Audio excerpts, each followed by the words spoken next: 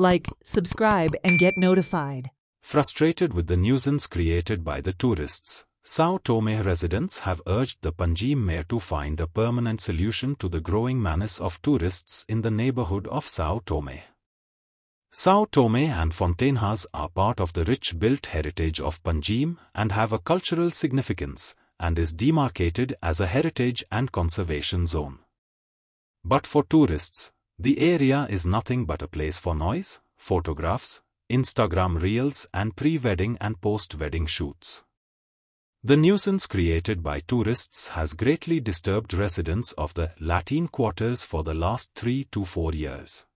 When we say that tensions have been due to the differences in social values between tourists and locals.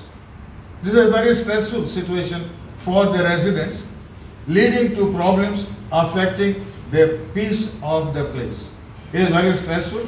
If you have seen the last incident that has taken place in Sao Tome, it was quite a stressful incident from both sides, and it has reached a breaking point, I should say. These tourists are shattering the peace of peace-loving citizens of both Sao Tome and Fontainhas. And Fontainhas is not a commercial zone. It's basically a residential zone. But we have now noise, we have the pollution noise, we have traffic congestion, and it all leads to stress, tension, worries, and anxieties. So now we are raising our strong voice for this type of negative tourism, which is all uncontrolled, and there is traffic congestion, as I said, and it continues because the police are not there to be seen anywhere.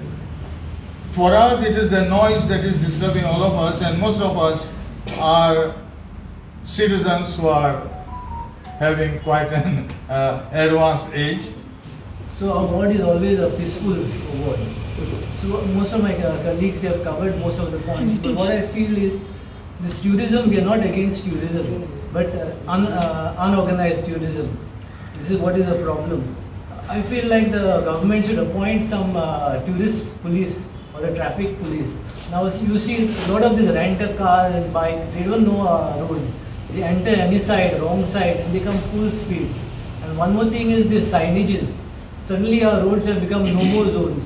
Now these tourists are taking advantage of it. They are occupying the full road, they are walking on it, and if we confront them, they are saying, see, this is the signs, they are saying no more zones. I think which actually has to be changed, I feel. That is a major problem. Every tourist taxi is wanting to extend his services to his client, and they want to drive them. If it's possible to drive them inside the chapel also with the vehicle to show them, they will do that. So the thing is, how does one put these tourist taxis in their place? And I think that there have to be severe rules when they break these, they violate all these things of entering these areas with their large vehicles. And most of them today are large air-conditioned Innova vehicles that are not suited to the narrow lanes and roads of Fontainhas. So something has to be done to curtail this and put this in order. Now towards finding solutions. All right. One thing that I can think of, and we had thought of it much earlier, and all of them are also been saying about it, is whether it's possible to identify centralized parking lots. All right. And these centralized parking lots could be like how we have a centralized parking lot which has recently been done, which is now serving all those ferry tours, the cruise line, cruise tourism, So something in that line, if spaces can be identified and things like that, then that would work very well, and that could be supported by creating a small vehicular loop system like a rickshaw, a small open bus, or something like this. It could take people, and all you have to do is to run that entire bus along Rua d'Ore or the rickshaw or anything. When electric vehicles would be the best acceptable form. Yeah, you could run it along the Rua d'Ore, because from Rua d'Ore, any part into the interiors of Fontainhas and up to the base of the slope of Altino is just about 250-300 meters, which is a walkable distance. So you've got a whole length of about 3 kilometers, access from this bus loop system with just 250 walking distance, and I think that would be the best thing over there. It could help even the residents of Fontainhas to, if they want to park their vehicle in the centralized parking lot, to keep their vehicles over there and access this whole thing. We can also slowly start moving towards a walkable Fontainhas in the future. Can do it, because if you come here, for example, in the evenings, right from the post office all the way into that road of Punya Gonsalves Road, you know, you've got motorcycles parked continuously. On the other side, your vehicles parked continuously. You see a narrow width over there.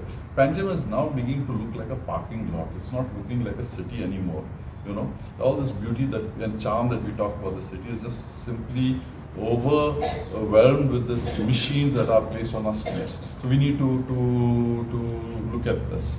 All right. Now this is as far as I can think of as far as your traffic, vehicle movement and parking is concerned. Which we had last year. It was a one-day festival that was held at Fontainhas and the next day at Sao Tome. Now this year, I suppose Fontainhas said a no. So Sao Tome, we were requested to have the festival for 2 days at Sao Tome. Now after experiencing everything last year, the participation of the locals has been minimum. And we have not been very happy, not happy at all with the way everything was conducted. So we do not want to have it. Which festival? Festa do Povo. Festa do Povo. Festa. They had It was last something year. that started last year. So the previous ward already said no. So we have been requested to have it for 2 days instead of 1 day. Can I add, Yes. last year Fontainhas itself, Arvind also is there, part of that. We also said no. But then somebody from Sao Tome bulldozed and they said we must have. So a lot of things of this kind are going on. We are not happy about it. Watch on Herald TV.